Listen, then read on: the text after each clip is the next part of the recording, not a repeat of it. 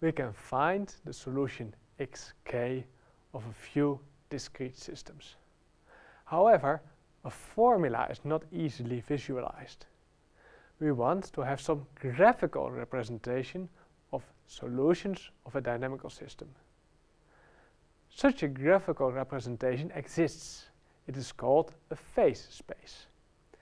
In this video, you will learn how to draw such a phase space. Let us start with an example where we have 4 points, x0, x1, x2 and x3 given. Just some points, no matrix or whatever behind, but just to learn how to draw the phase space. What are we going to do? We draw an xy plane, and on the x-axis we put x, k, 1, and on the y-axis we put x, k, 2. So the first component of all vectors we put on the x-axis, the second component on the y-axis. And then we draw all points, in this case just 4, in the diagram. So we start with 3, 4, which comes here. Then 2, 3, which comes here. Then 1, 2, which comes approximately here. And finally 1/2, 1, which goes here. And then we also would like to indicate the direction in which the points are going. So those 4 points are starting here and going there. And in order to show this, we draw a curve through the points, even though in between, there, strictly speaking, there is nothing. But we draw a curve through all the points in order to get an impression how the points behave and in which direction they are going. Something like this. And we put arrows to show where they are going. So that's the general idea. Now let's draw some phase spaces for the examples from one of the previous videos. Suppose we have xk plus 1 equals d times xk. So let's put a diagonal matrix here. Take for example d equals t2, 0, 0, 3. And let's compute some points like we have over here. Let's compute them. If we start with x0 equals 1, 0, so let's start somewhere at 1, 0 for example, then we get x1 by computing d times x0, which yields 2, 0. And I compute x2, which equals d times x2, x1, which yields 4, 0. So what do we see?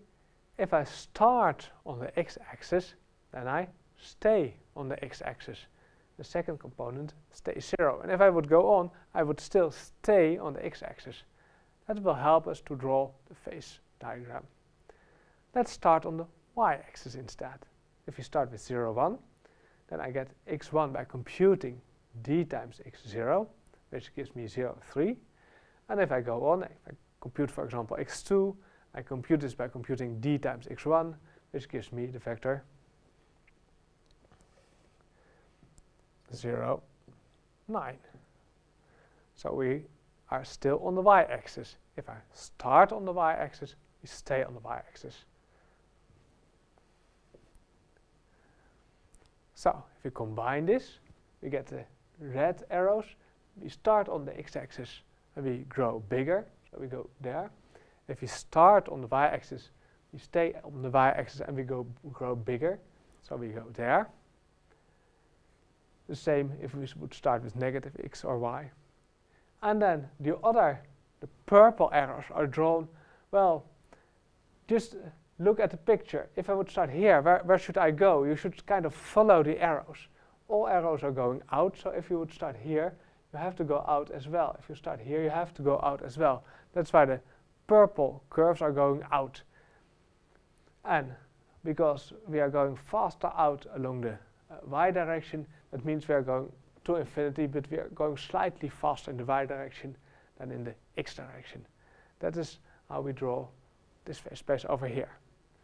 The origin is again the equilibrium point, but as you see, if I start very close to the origin, I'm repelled away. That's why this equilibrium point in the origin now is called a repeller.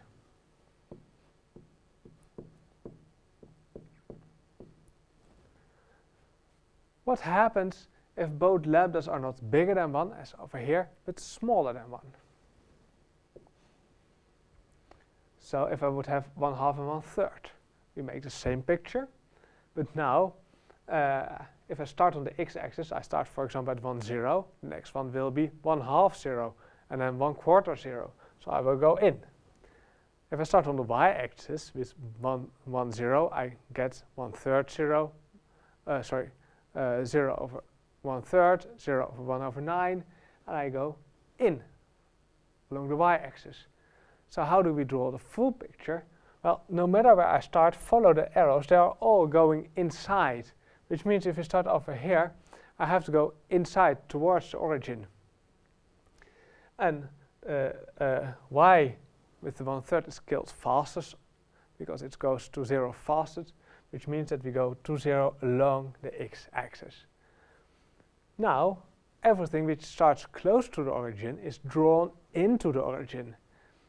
The origin is attracting all trajectories, and that's why the origin is now called an attractor.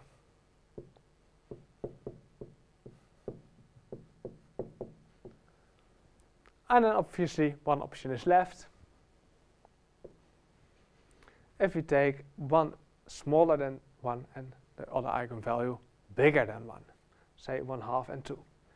In this case, if I go along the x-axis, I'm drawn into the origin.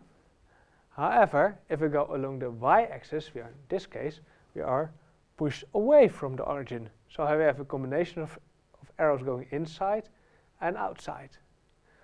How do we finish the picture now? Now again, follow the arrows. If I'm somewhere over here, the arrows point like this. If I'm somewhere over here, arrows point like that. This combination of two, one attracting direction and another repelling direction, is called a saddle point.